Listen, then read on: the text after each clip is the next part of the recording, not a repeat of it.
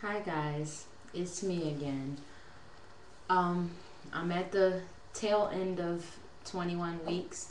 I know I did my first video diary at 21 weeks. I'll actually be 22 weeks if everybody's calculations are correct on Monday. I just wanted to speak about a couple of issues because I've been asked quite a few questions, and usually, you know, I close myself to the answers. I don't want to address certain things to some people, but I just felt the need to speak out, and if you hate me for it, so be it. But most of my YouTubers know that this is not, in fact, my first pregnancy. Um, I do have 6 other children. This is, this is not my 7th pregnancy, but hopefully this will be number 7 living. I've gone through quite a few complications in the past. Um, One which really influenced me to keep this baby, because whether you know it or not, I have um I have an 11-month-old. As a matter of fact, he'll be a year old next week. So when I first found out that I was in fact pregnant, I had to be about 3 months or so, and I was set to do a TV series. I was supposed to play a main character, and I had been preparing for that. I was really excited, just getting my body together and everything, and I noticed that I had been feeling tired quite a bit, and I got sick to the point where I went to the hospital, where they then informed me that I am pregnant yet again. Um, Honestly, my first thought was, oh no, is it too late for an abortion? Um, I knew deep down inside that's not what I wanted to do, and I didn't want to make a choice to get an abortion based solely on the fact that, I really wanted to do this TV series and everything, because I've always been a mother first. And I believe that if it's something that's meant for me, it'll come to me for me.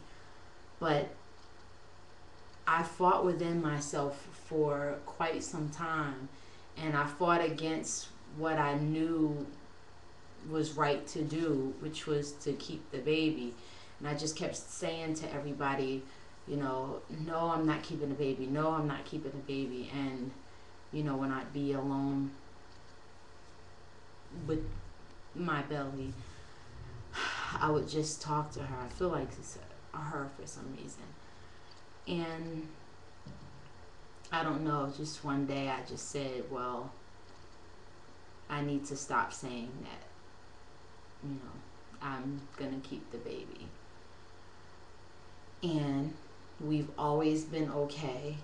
And I believe that you don't get rid of a baby or something because of, you go, oh, well, I can't afford it. I've never been able to afford any of the children that I've had, but I've had them anyway. And we always made do, and things are always looking better. So I myself cannot use that as an excuse. Um,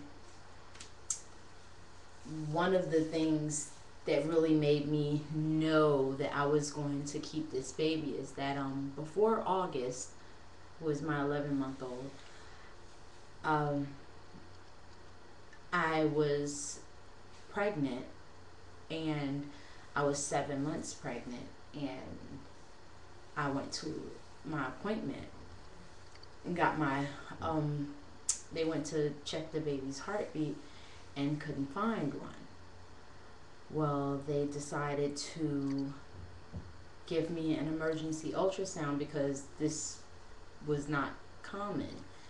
And in the ultrasound room, there on the screen is where I discovered that my baby was no longer alive. And it was a girl, and I was devastated. I don't think I ever really got over that. So I kind of feel like this is almost like her energy coming back. Something felt really different about this pregnancy. So I could be right, I could be wrong, who knows, but the point is that she's here, and you know, I have Belly and she's moving around, and I love her dearly, and I talk to her all the time. The size of my belly has not changed since I did the last video diary, but here it is.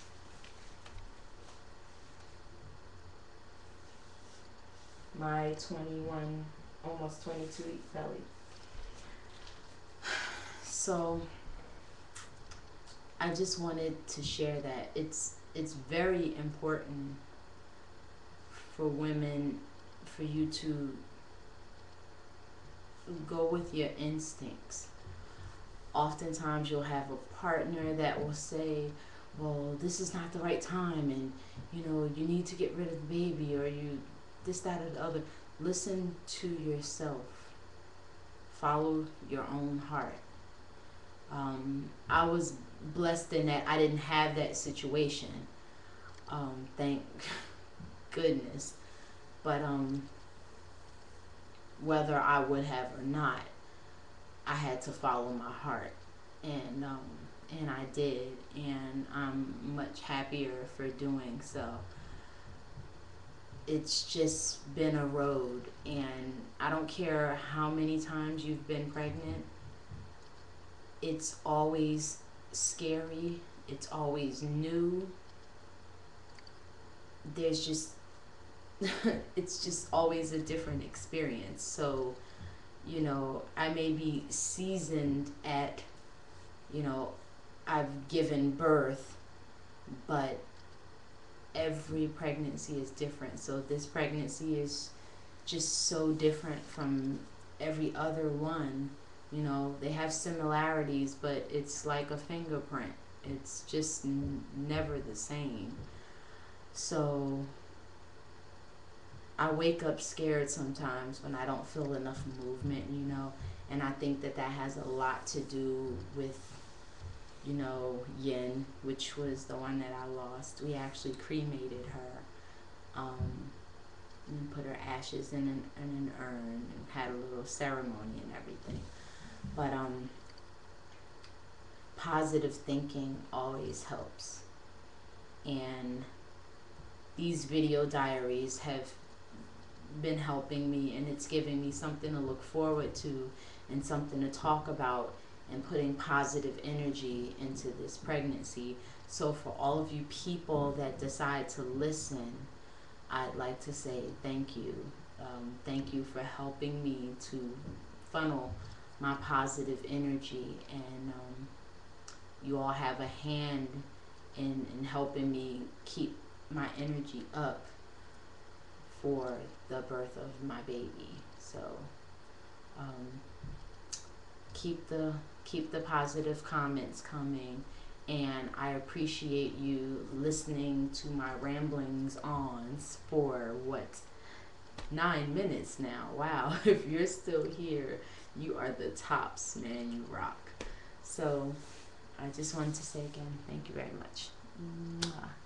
I'll be back in a few days with video diary number 22, and we have to talk about some breast issues in that one, because I've been having some major breast issues. We've gone now from a 36 triple D back to a 36F, and I don't see any signs of stopping, and it's painful. So I'll talk to you guys later. Mwah.